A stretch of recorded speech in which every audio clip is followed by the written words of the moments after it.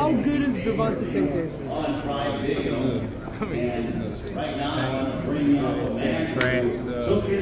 Has crazy power that he believes in. He has a great chin too.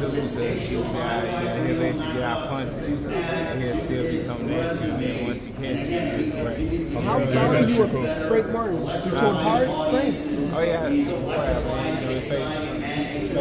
it's Tank in the game. It's a guy like Tank who's gonna keep coming, and if you feel like you don't have enough power, he'll keep coming and show you that you ain't got no power, and then or you see like he did and catching the big shots and knock you out. Did you get a chance to speak to Tank after and congratulate him? Did you get a chance to speak to Tank? Sure. Hey, Errol, you once mentioned that you wanted to see Frank fight Rolly. Is that like a bounce back fight you might want to see?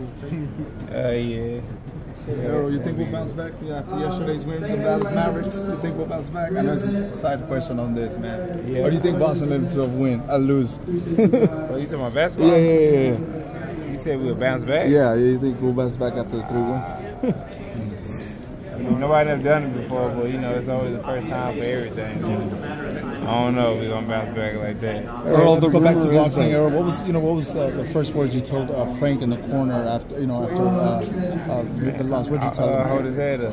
It's a learning experience. You just bounce back from it. It's about how you come back and how you show people that that having young in your career and something you got to learn for and bounce back from. Earl, the rumor is that Loma and Tank might be set up for November. Just stylistically, what does that fight look like?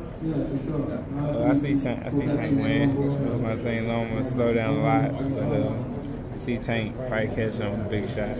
Earl, what weight do you think Tank's power can carry up to? He made 135 easy, but do you see him fighting at 140 or even 147 one day? Yeah, 140 for sure. Maybe 47.